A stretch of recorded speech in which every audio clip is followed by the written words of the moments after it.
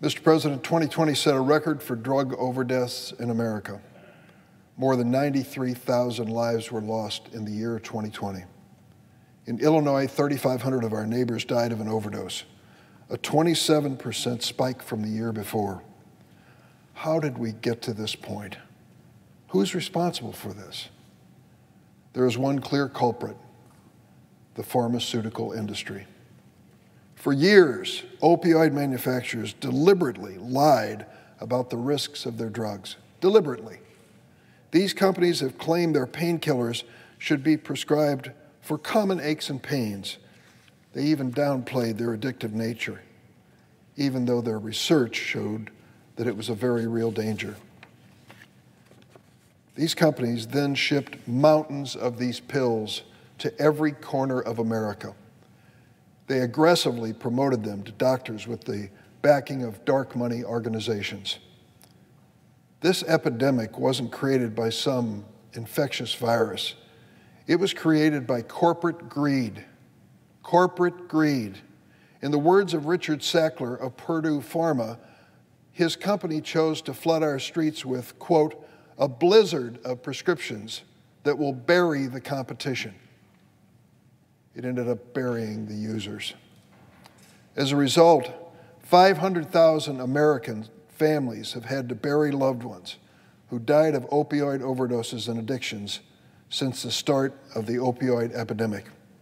500,000 Americans, a figure in the same range as the 610,000 Americans we've lost to COVID-19.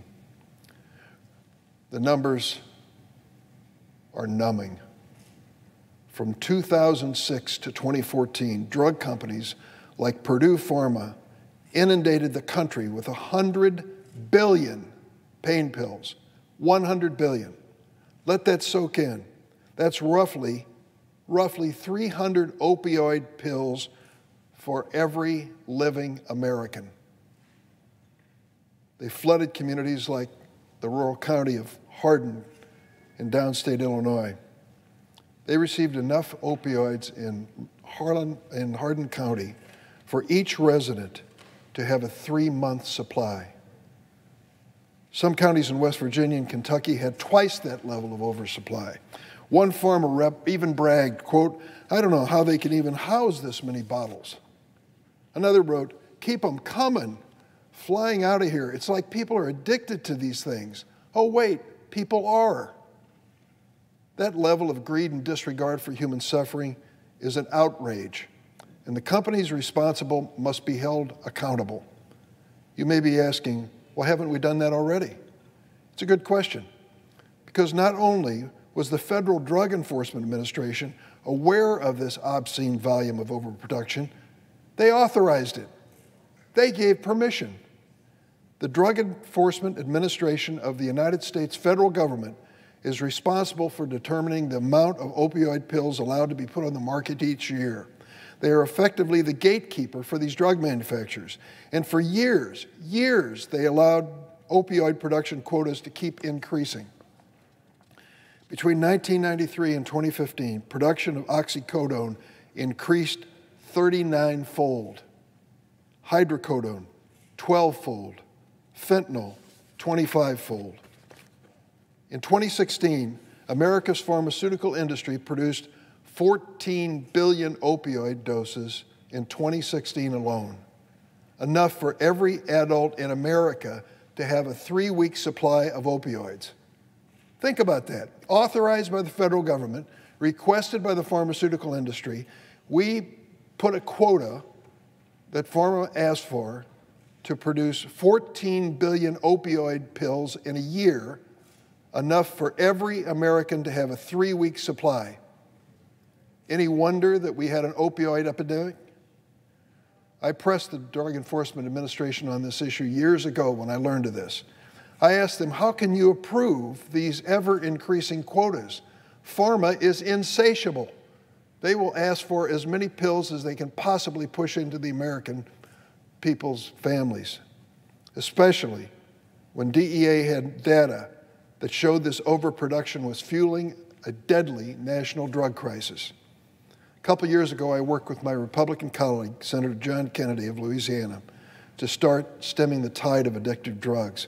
We passed a bipartisan bill that gave the DEA the authority they said they needed to set common sense production levels. We changed the law so the DEA must consider abuse, overdose deaths, and the public health impact when determining opioid quotas. Our approach worked, partially. Over the past 5 years, the DEA has lowered opioid quotas by an average of 60%. The DEA, this federal agency, will soon be proposing its 2022 quotas. And I'm sending a letter urging them to use their new authority and common sense to rein in the greed of big pharma. In the face of all this suffering, new legal challenges have been brought to hold big pharma accountable for death and despair of the opioid epidemic. Thousands of lawsuits from states, counties, cities, victims have been consolidated in one federal court in Cleveland, Ohio. This movement reminded me of another breakthrough moment in public health when our nation came together to hold big tobacco accountable for its misleading marketing over the decades. We started holding these companies accountable in 1998 with the Master Tobacco Settlement Agreement. That settlement was estimated to provide states with $246 billion over 25 years. But despite the pressing need, only a tiny fraction, a meager 8% of that amount, was actually dedicated to tobacco prevention and cessation activities.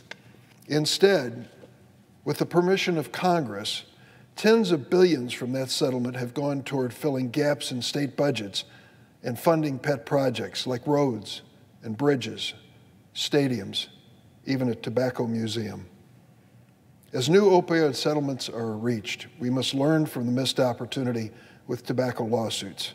We must ensure that the funds from forthcoming opioid settlements are used to fortify health systems so they can respond to the current opioid crisis and prevent our next drug epidemic.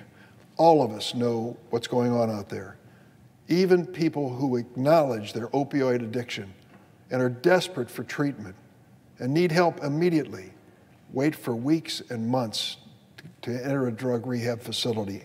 That's just unacceptable. We need community and residential-based treatment. We need to expand naloxone access. We need to bolster our behavioral health workforce. We need to address the childhood trauma, often at the root of addiction, and other public health strategies. Mr. President, one of the things which I believe is essential as our kids get back to school after the pandemic experience, we need more counselors on the scene at the schools, dealing with these kids in this transition back into somewhat normal life. These are critical moments in a child's formation, and I hope that we can have resources available to help them. The best way to hold Big Pharma accountable is by compelling these companies to pay the price for fueling this crisis, and their restitution should be devoted to helping America heal. Last month, a bipartisan group of state attorneys general announced the framework of a litigation settlement involving Johnson & Johnson and the nation's 3 largest drug distributors. The companies would pay a total of $26 billion over 18 years to resolve the suits, in addition to changing their business practices. The work isn't over yet, and I applaud the state attorneys general for their extensive work involving these opioid defendants. Legal proceedings continue for several other key industry stakeholders that have yet to be held accountable. That includes the Sackler family of Purdue and OxyContin infamy. The Sacklers are trying to engineer a legal scheme to escape liability through the bankruptcy court. That's the family that started Purdue Pharma, that was responsible for this opioid crisis. They think they found a venue now, a bankruptcy court, that is going to get them off the hook, or at least make sure they can protect the money that they've made off of this criminal enterprise. The Sacklers are trying to engineer a legal scheme to escape liability for their conduct through the bankruptcy court, avoiding future lawsuits while paying $4.5 billion while protecting their vast fortunes estimated at over $11 billion. That's why Senator Warren and I recently teamed up to introduce the Non-Debtor Release Prohibition Act, which would prevent the non-consensual release of liability through bankruptcy proceedings. Translations, the Sacklers should not get a discounted ticket to ride into the sunset, protecting their billions of dollars. They need to be held personally accountable, and the amount that is charged against them should reflect the gravity of their conduct. As legal proceedings continue against other opioid industry defendants, we must demand that the worst corporate actors are held accountable for their role in this crisis. Far too many families have suffered as a result of corporate greed and malfeasance. Mr. President, I have one additional statement which I ask be placed in the record.